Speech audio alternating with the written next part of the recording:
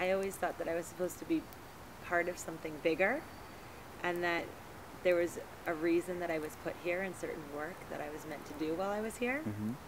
And I was raised very naturally and holistically, and I knew that what I was meant to do had to do with nutrition, but it took me a long time and a long journey and a lot of trial and error to figure out what it was, which is why I moved a lot and I traveled a lot and I did a lot of personal development and spiritual work trying to figure out what it was.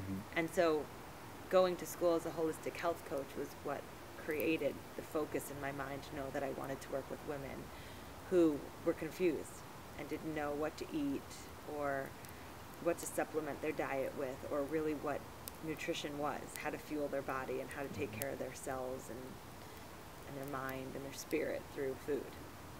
And I've learned everything through my own experience, so I want to share that with people.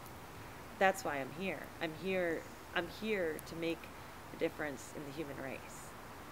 I'm here as a teacher and a mentor and a guide, but I had to learn the lessons first. Before I can teach anyone else, I had to go through it, and I've been through it. And I'm never going to stop going through it. Every day is an opportunity for me to learn. But as I learn, I can teach others through my experience, so that they don't need to spend 2 years learning about different juice combinations and which juicer to buy and how to create a home juice system. I can teach you in a 4-video series. I'll make it easy for you because I've been there. So these are passions of mine that will create good in the world for people's health and well-being. I'm very creative. I want to be able to write. I want to be able to produce video. I want to do a training series that puts me in the kitchen, showing people how to juice at home, how to make food that's easy and fast and inexpensive. All of this is part of my purpose.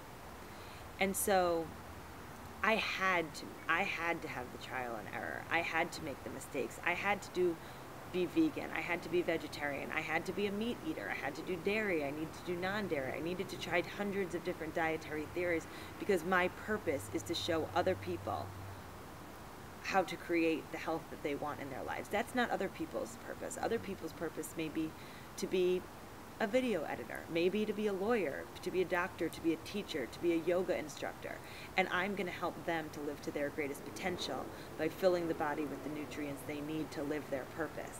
Because my purpose is to be a teacher and guide, I had to go through all of that. So it was all there. It was all there to serve me, and then in turn to serve humanity, which is what I'm here to do. Cool. It's pretty sweet.